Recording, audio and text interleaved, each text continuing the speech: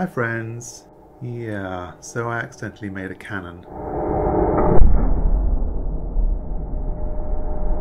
In this video I'll be upgrading the burner on my foundry to something that's much more awesome. Currently the burner part of my homemade foundry uses a central heating boiler siphon nozzle. This siphon nozzle uses a stream of fast rushing air to pull oil through a small hole where the fast moving air atomizes the fuel into tiny droplets, which makes it easier to burn. This was a good starter burner for me as it was simple to make with no welding, but it has some distinct disadvantages. It's not very controllable, the air pressure is the only thing you can change, and the fuel consumption is directly related to the air pressure used, as it's the siphon effect of the air rushing through the nozzle that actually pulls the fuel through. So if you want a quicker to heat furnace, you kind of have to change the nozzle. See what happens.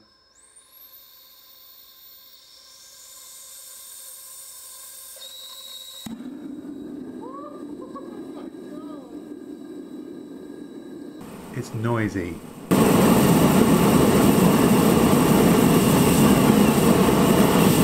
Very, very noisy. I have to have my largest air compressor running nearly constantly, and the nozzle uses about 25 psi while it's getting going and can be up to 60 to 70 psi at full tilt. The compressed air going to the burner is also quite damp, and this water content makes it hard to attain high temperatures quickly, because squirting damp air into a hot furnace is a great way to cool it down. It's also for this reason I think I've been struggling to get to bronze pouring temperatures. It does eventually get there, but the final 200 degrees might take an hour at least. So from room temperature to bronze pouring temperature might be 2 hours in total. And finally, it's wearing out my air compressor. It's a very useful tool to me, and I don't want it to prematurely age. I think I need more power and more control over the air and fuel separately, and I'd like to get to bronze pouring temperature as quickly as possible, and maybe even try melting some iron one day, and to do that I'll need a much more ferocious burner. I've been reading Colin Peck's book on his cast iron furnace, and he uses an oil drip system, but I wanted a simple introduction to an oil drip burner. Colin Peck's is amazing, but it's a little complicated. So I did a bit of Googling, and there's a hell of a lot of oil drip burners on YouTube. I found a brilliant video by a channel called Oil Burner, there's a link in description, showing a fearsome looking thing made out of what looks like a gas canister. It's amazing. What I think is happening here is a steady stream of fuel is entering the hot chamber, where it gets vaporized by the heat and blown around by the fast moving air and is ignited. The pressure from the blower is keeping all the heat and flames flowing towards the foundry. And it just so happens I have a spare gas canister and some scrap metal that might be good for this project. Hooray! The beauty of this design is it's pretty simple, but there is some welding involved, and I can control the fuel and air separately to fine-tune it. It should also be faster to get to bronze pouring temperatures, as I can just keep increasing the amount of fuel entering the system. And potentially it could be quieter too, because there's no noisy compressor in the background. And because I won't be using the compressor, I won't be tethered to air lines. So theoretically all I need is the mains power supply to run it. So I'll need to make the steel burner body, an air system and a fuel system. Let's do it. After going through some of the various pipe options I have in my scrap metal pile, I choose this humongous thing for my exit tube. Now regular viewers will know I'm the world's best welder, so I'm going to have some real trouble with this build. I've got to weld 2 cylinders to another large cylinder at various angles. This is going to be horrible. Luckily there's a superb online tube joint pattern generating tool, link in description. But I like to make things really difficult for myself, and I didn't even Google for such a thing until after I'd spent ages making the hole for the huge exhaust tube. Lol, what a plonker. So this tube joint pattern generator is amazing. You give it all the tube details and then you can print the pattern it gives you. You stick the pattern to the tubes and use it to cut the correct profiles. Theoretically this should make a perfect join. It's a little tricky with thick-walled steel though, and it also doesn't make you better at welding. Wish it bloody did.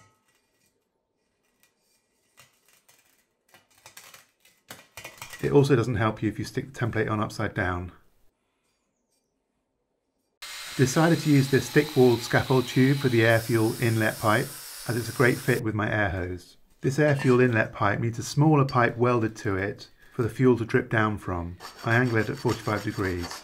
I weld up the little tube to the larger air-fuel inlet tube, then I weld that larger tube to the main gas canister body. Now I weld on the huge exit tube. And that's the main body done. Hooray! Not too shabby. Actually quite shabby. For me, it's the best welding I've ever done. Right, now let's tackle the air system. About a year ago, I got an old Dyson vacuum cleaner on eBay for a £5, and I dismantled it to get the awesome fan motor housing out of it. I've added a 3D printed cover for the inlet end to stop large things getting sucked in. I reused the original Dyson outlet cover that fits the fan motor housing, but the air exit tube is a weird shape, so I make a new outlet in the centre that's circular. I cut a hole the size of my metal air hose tube and 3D print a small collar for it for extra strength, and then epoxy this new outlet tube to the old Dyson outlet cover. I've wired one of those cheap AC motor speed controllers to the Dyson motor so I can vary the airflow it produces. I've used these on several projects and they're brilliant value. I get my air hose ready with some Jubilee clips, and now it's time to fit the modified Dyson cover to the fan motor housing to make it a complete sealed unit. After trying some Jubilee clips, I just decide to epoxy the cover on. Now all I need to do is block the old air exit tube with this 3D printed cover I've made. There, all done. Okay, I'm desperate to try what I've done so far, so I set up a little test outside. Quite sensible for once. I got a tiny peristaltic pump on eBay years ago, and I'll be using it to push a steady amount of fuel into the burner. Unfortunately it's a bit leaky, but we'll go ahead and test anyway. Here you can see the fuel, in my case diesel, dribble down from above into the air inlet tube. I haven't switched it on yet. I attached the flexible air hose to the fan outlet, and now we're ready to go for the first test. Whoop whoop!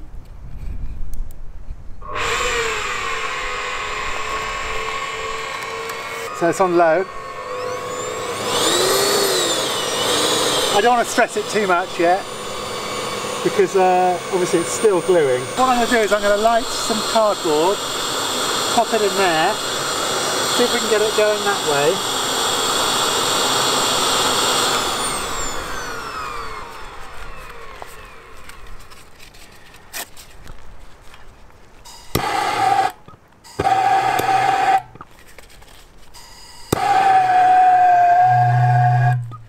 It's going to make a funny noise. It's going to make a noise.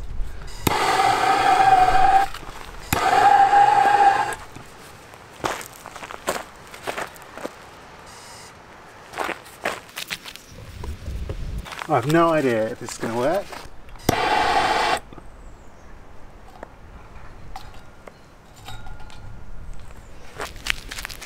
Yeah, was a light.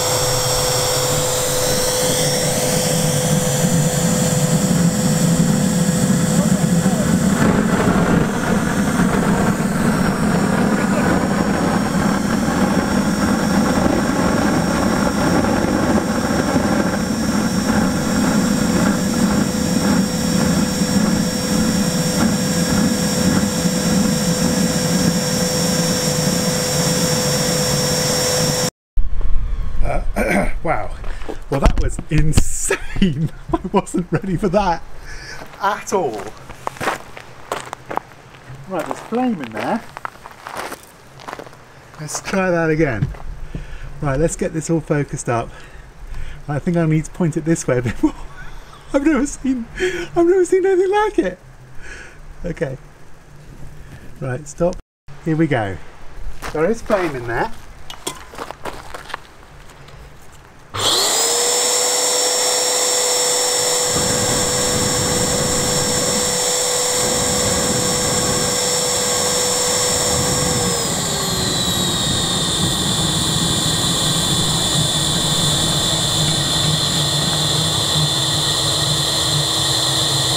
Wow, so as a first test, I think that was an awesome success.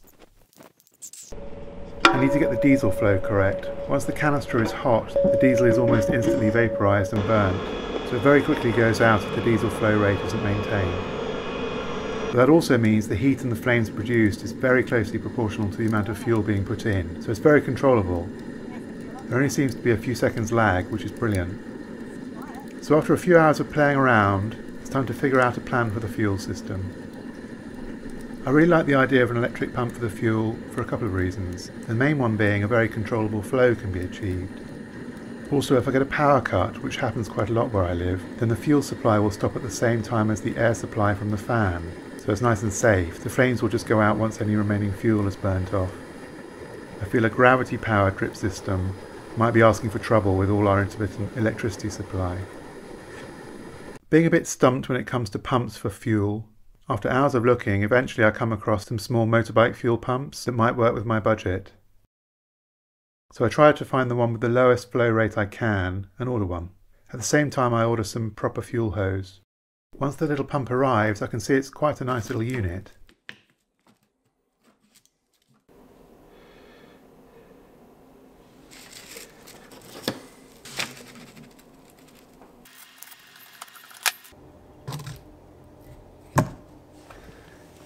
You can see here there's even a little fuel filter for the pump.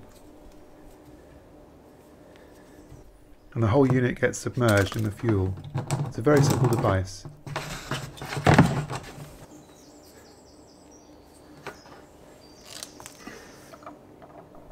The pump flow rate can be altered perfectly with the voltage.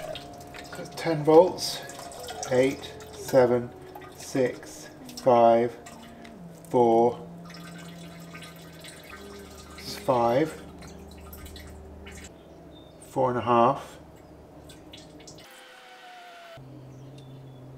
4.2,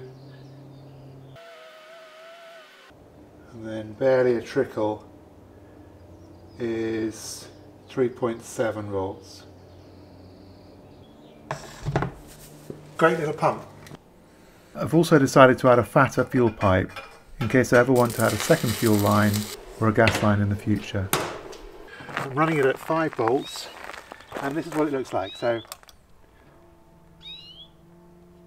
that's the pump on, lovely and quiet.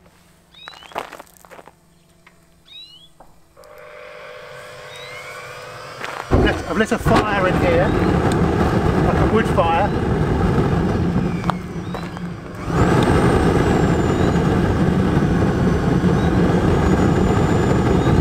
Just to get the whole thing going. There's like a few bits of wood in there that I've lit.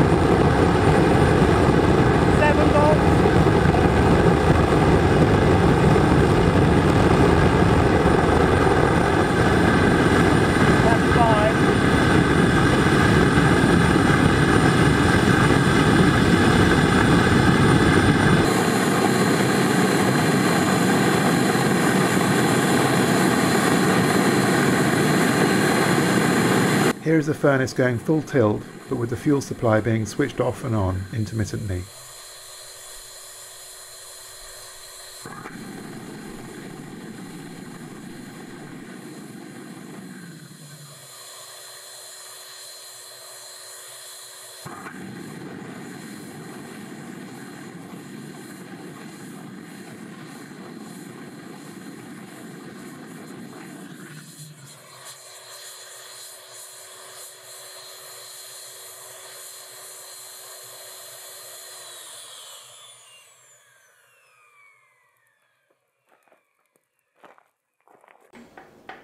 Now it's time to modify the foundry so it can fit that humongous tube into it.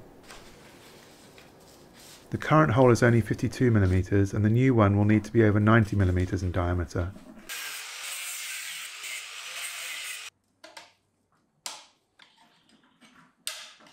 Now I don't have a drill that big, so using a piece of the humongous scrap pipe and an old blunt SDS drill, I make my own serrated 90mm core drill.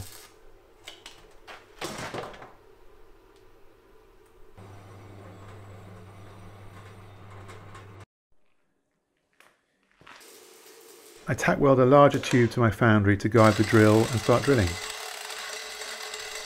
The first inch it works really well, but the special refractory cement is extremely hard and soon the teeth have been severely blunted. I end up finishing the hole with my hammer drill, but with the deep cut that's already there, it's surprisingly easy to finish off.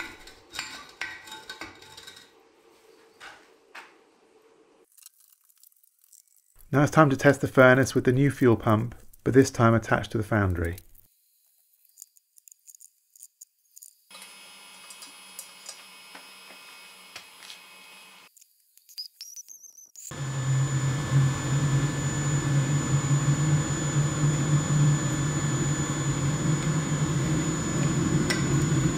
Here I'm powering the little pump with my benchtop power supply. It seems to pump the correct amount of fuel for me, between 4 and 5 volts.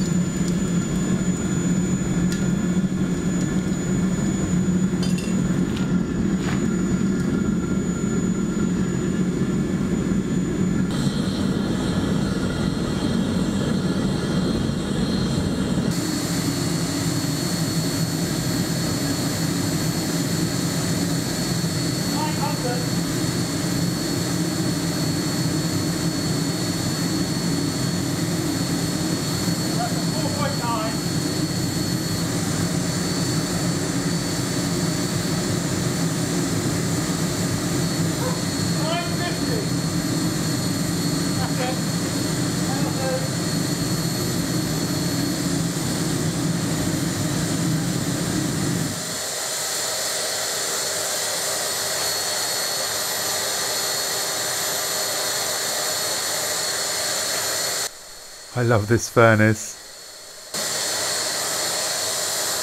To tidy things up a bit, I need to get a power supply just for the pump. My benchtop supply is great, but it's too large and I need it for other projects. I found this one on Amazon. It's fully digital and adjustable. You can program its output voltage and adjust it with the control knob. You can also program it to start at a certain voltage at power up too. So I programmed mine to start at 4 volts. I 3D print a little housing for the power supply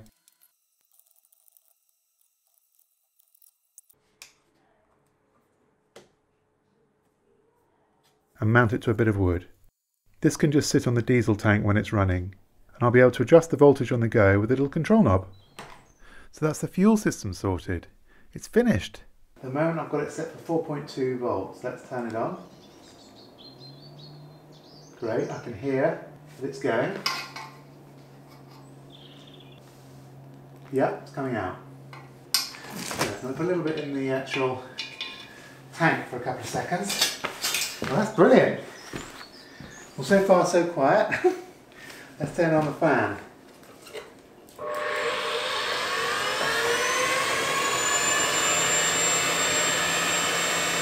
This is run out at 70.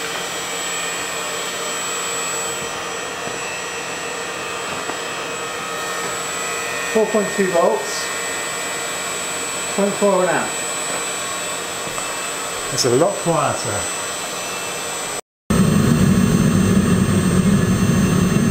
Running at 4.2 volts. And at 70 on the... Here's me doing an experiment to see how fast the furnace gets up to temperature. It's got bronze in it too.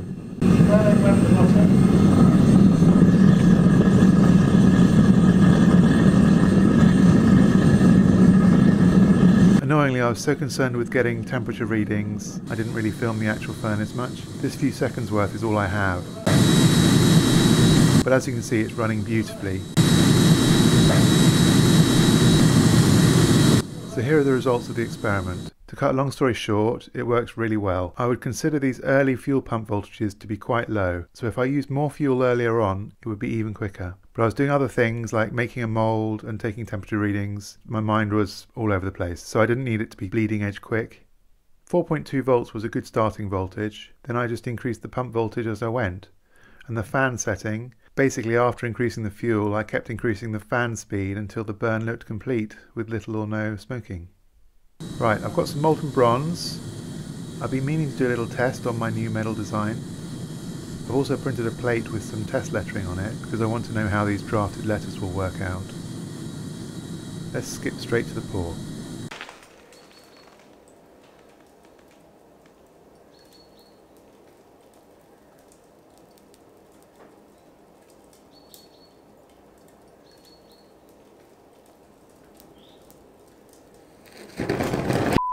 Whoops. Now I partially blame my mum for this. She was staying over for a rare visit and I was keen to show her the pour. So I ran into the house to tell her the pour was in a couple of minutes and I was doing the temperature readings and I was just completely all over the shop and I forgot to weigh down the cope.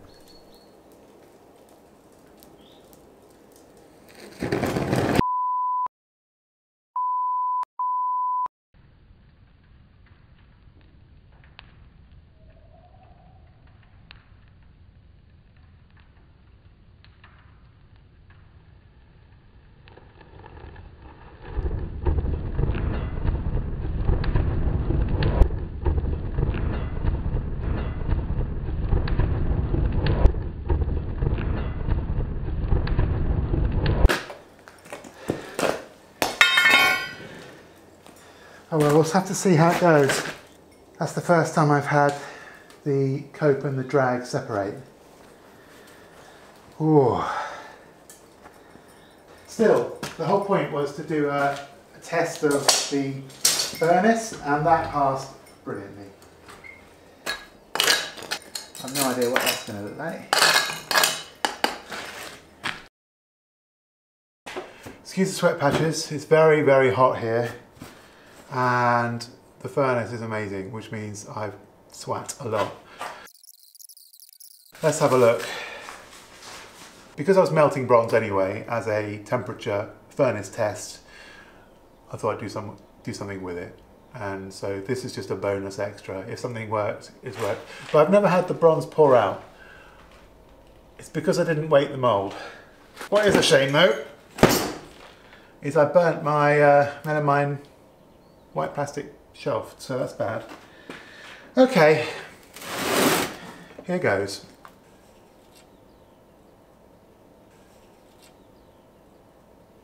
Ooh. Oh, I was expecting a huge puddle. Maybe it's the cope surface that's going to be all rubbish because of the lift. That would make more sense because the drag stays on the floor and doesn't lift. Well, that'll be good. This looks good. That looks good. This is obviously a disaster, all this spillage. Oh, let me get rid of this thing. Facing sand is a nice thing.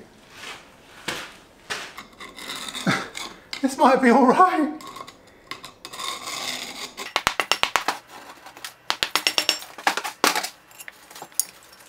So this was a test to see if the Majorca thing was even feasible, that's the word. God, I'm really having senior moments these days.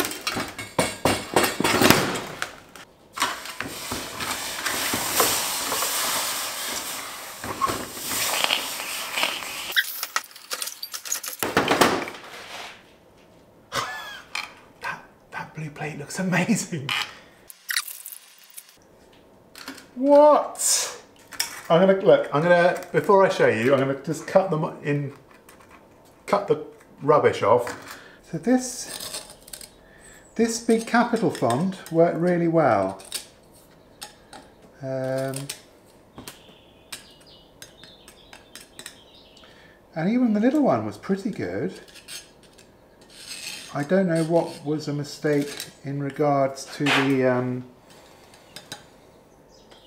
mold separation, so I can't say a lot about this experiment except it nearly worked, which is great.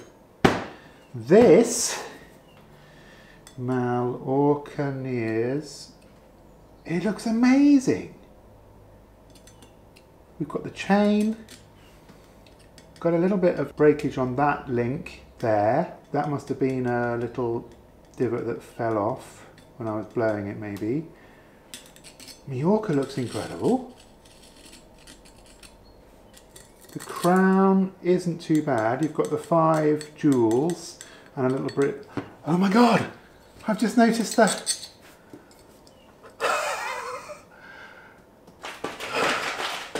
Oh my god!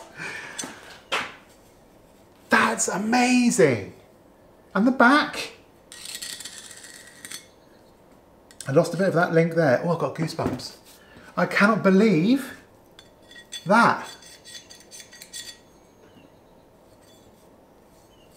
Wow, I guess it's because it's really hot, really, really hot metal.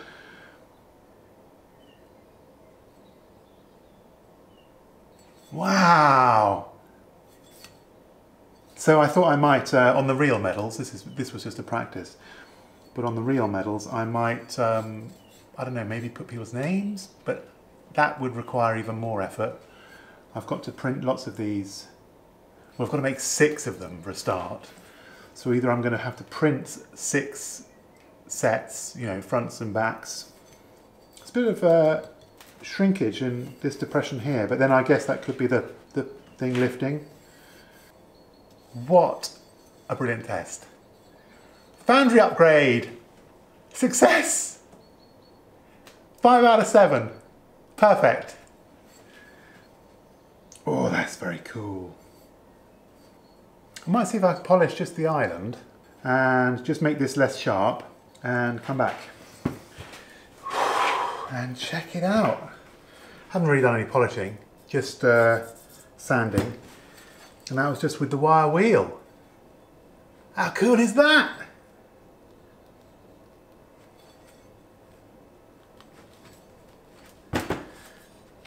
I'm exceptionally pleased with this.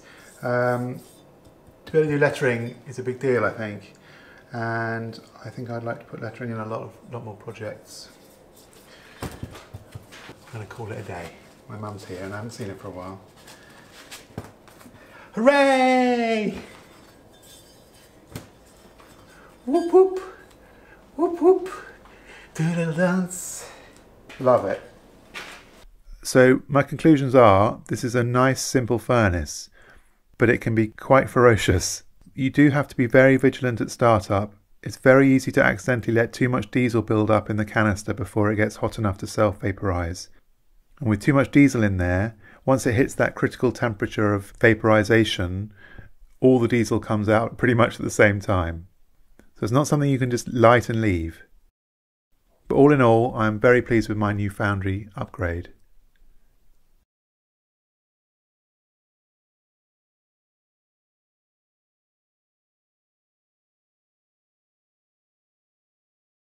With this setup, I'm hoping to find out how much fuel my foundry burner uses. Now, in real life, when it's not on a table, this is ground level here. And I've made sure that I've measured when this was on the ground next to the furnace, that the nozzle height, the relative nozzle height, while it's in the furnace, is this high.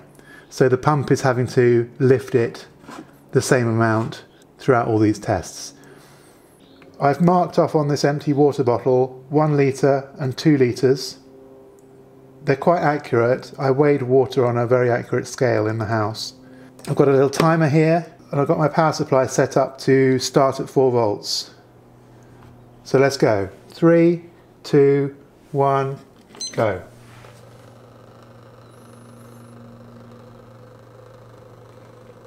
Really, I want to know how the pump voltage relates to the flow rate. The too long didn't read version is that it's an excellent pump for this purpose. Because of the bubbles, I'm going to average it between 3 marks. Now, 1734. So I'm going to try 4.2 next. 4.2 volts. 3, 2, 1, go.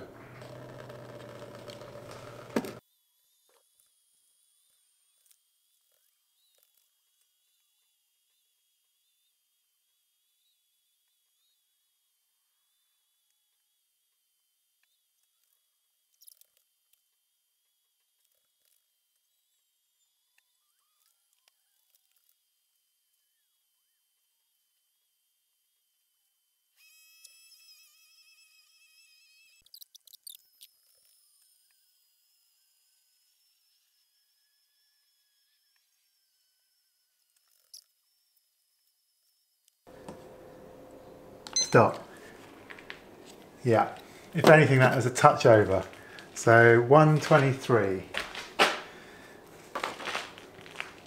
So this is the voltage, 4.2, 4.4, 4.6, 4.8, 5, 6, 7 and 10.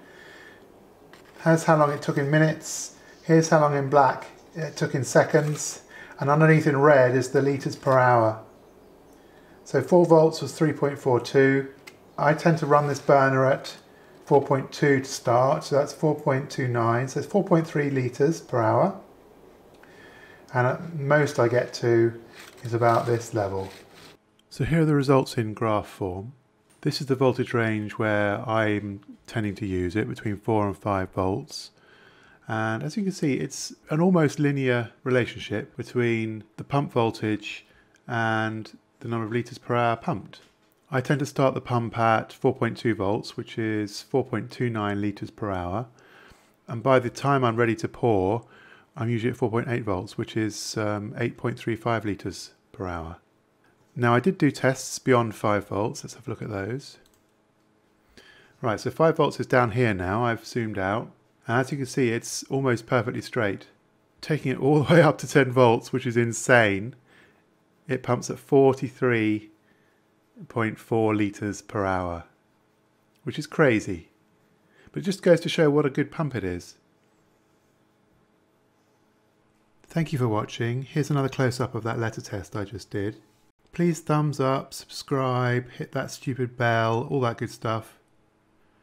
My next video should be me trying to make the 6 medals for my holiday trip. And I don't have much time left, so I really need to get on with that. Bye.